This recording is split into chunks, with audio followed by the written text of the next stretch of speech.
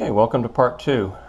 Today we're going to put the hardware together, and then we're going to go ahead and load the operating system. And so just follow along. Here we go.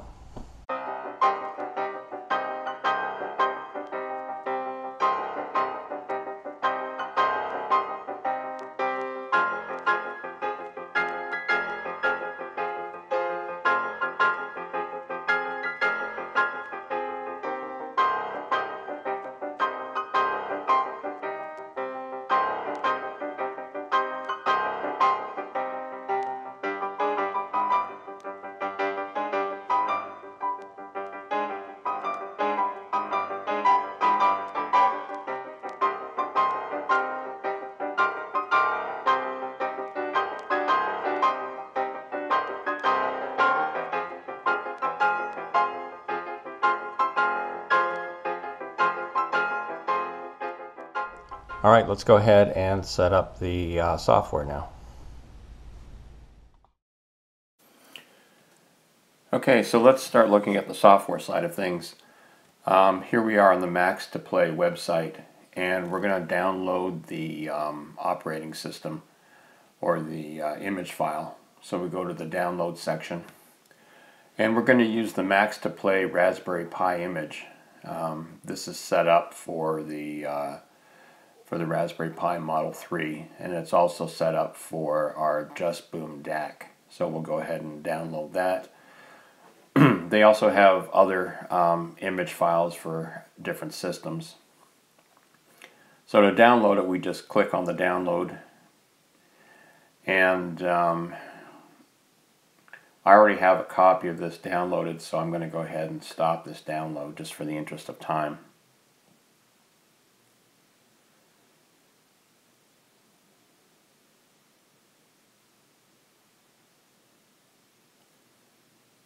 Alright, now we're going to turn our attention to the SD card. The first thing we have to do is erase and format the SD card. So here in the Mac, I'm going to go to Disk Utility and choose the SD card, and then choose Erase. And the one thing you want to make sure is that the format that it's going to format it in is a FAT file. Since this is a larger SD card, it's going to be an exFAT.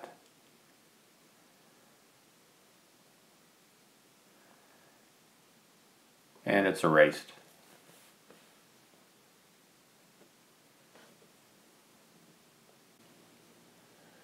Alright, the next thing we're going to do is we're going to find out what the identifier name for this SD card is.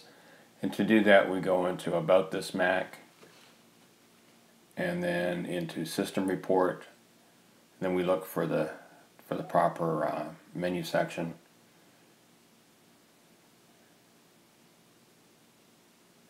And it's not in storage.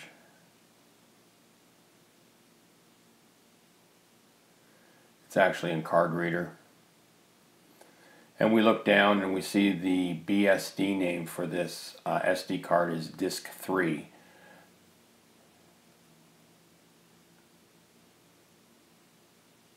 Right here it says BSD name Disk 3, and we'll make a note of that for when we're going to transfer over the operating system onto the SD card.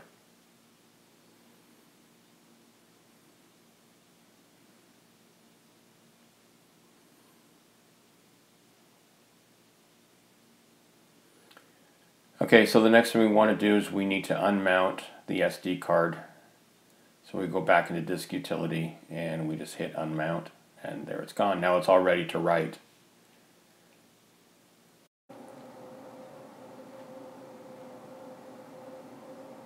Now to copy over the image file onto the SD card, we're going to do this in the terminal on the Mac. So the command is sudo dd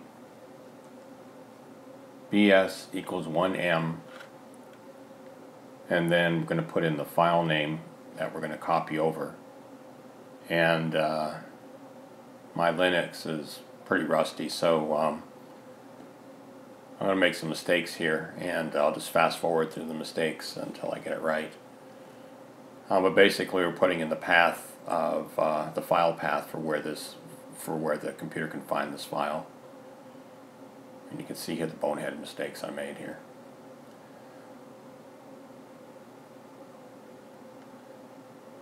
All right, and now we're going to tell it where to write to, and this is the /dev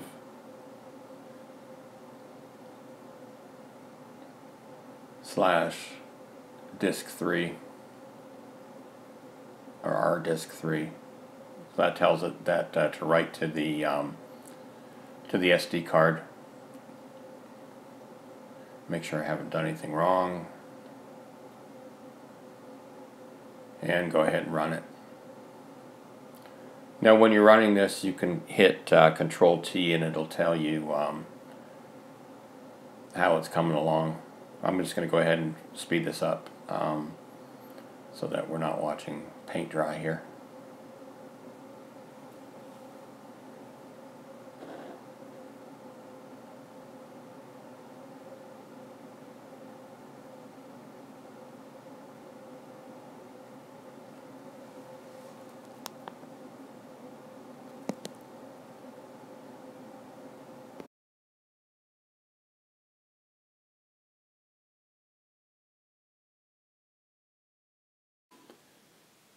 And we're done. So the next thing I'm going to do here is make sure that the files wrote onto the SD card. You can see here it has. And then we'll go ahead and eject the disk and insert it into the Raspberry Pi and start setting everything else up. So what Max2Play has done is designed their system that you can run the software and hardware headlessly, which means that we should be able to set it up and control the system without attaching the Raspberry Pi to a monitor. We can control the Raspberry Pi over our network. So the first thing that we're going to want to do is attach this to the network. Now Max2Play allows two different ways to do this. The first way that I tried was to hook an Ethernet connector up to my router and then up to the Raspberry Pi, and then manually enter the network name and password. But after several tries, I figured out that this wasn't going to work. They also offer a setup via WPS. So the first thing that you have to do is you have to let the software load first. So you boot it up the first time, you let all of the files extract and you let everything run. And then the second time, then you go ahead and unplug it and then boot it up the second time, and at the same time press the WPS button on your router, and in my case it set everything up. So I'm going to go ahead and do this now. I've rebooted it, or it's rebooting again, and I just go ahead and press the WPS button, and we'll see if it took. Okay, so I'm going to open up the IP address to the router to make sure that the Raspberry Pi is connected to our network. So we'll go into the device list. By default, this is going to be named Max2Play. So we'll go down here and find Max2Play and make sure that our WPS setup took. And there's Max2Play right there. And as you can see, it's connected to our network via Wi-Fi. Alright, so I guess this is a good place as any to stop this part of the video. In the next video, we're going to go ahead and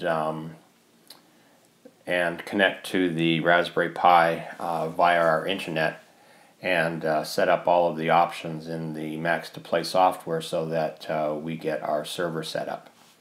Alright, so stay tuned for part 3. Thanks for watching.